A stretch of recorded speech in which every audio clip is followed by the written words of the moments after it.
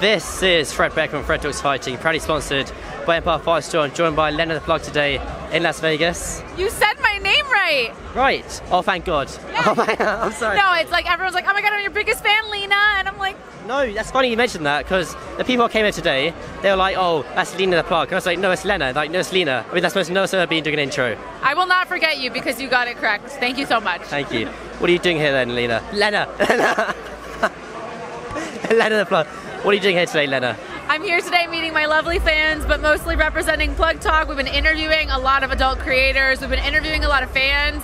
I've been seeing a lot of couples come to AVN together. That's very interesting to me, so I love talking to them about that. Yeah. I was just talking to Adam, and this is kind of the new thing of doing Plug Talk, and I was asking him, is it hard at this stage in your both two careers to find new ideas to kind of generate the new businesses to come?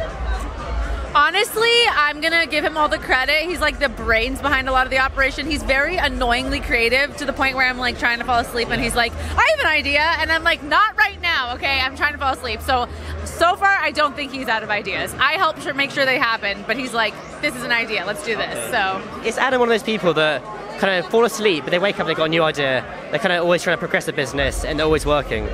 Yeah, he's kind of one of those people who you would assume they were on Adderall if you didn't know them, because he's just so high energy and so enthusiastic about life. He's just like, let's go, you know? Okay, that's good though. As a husband, I guess you want that. But I'm going to ask, what's it like being a mum now? It's tiring. It's tiring. It's amazing. It's incredibly rewarding. And being a mom and doing this is like challenging because I'm here and I'm doing something so different than what is normal in my life. Like 99% of my life is me wearing sweatpants, no makeup on, just like on the floor playing with crayons.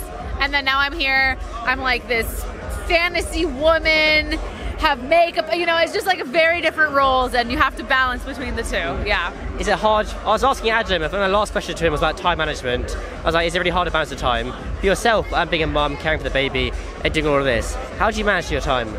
So I used to be one of those people who was like, I have to do all of it myself, and in the last year I've hired an assistant.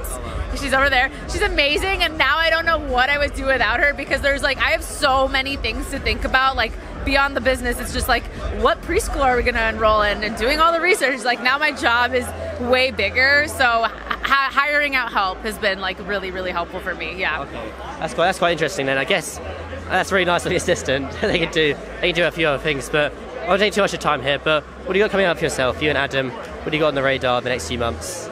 Honestly, we like kind of rushed with Plug Talk to just get it out there, and we've done 1 year of that, and now I think we just want to make the brand bigger and better and really put more time and energy into the whole of it. So I'm really looking forward to doing that and flushing it all out.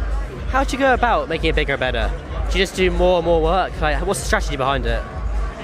I mean, I think it's like how can our content look better appearance-wise? Like, what kind of creative direction should we be doing? Like, how should we be styling things differently? Like, different talking points. Like, just making the content actually look better and actually be better, and then just finding different promotional tools and things like that. Yeah, the boring stuff, you know. Okay, fair enough. Well, Lena, I appreciate your time today. Hopefully I'll see you next year. Thank you. Yeah, thank you so much. Appreciate it.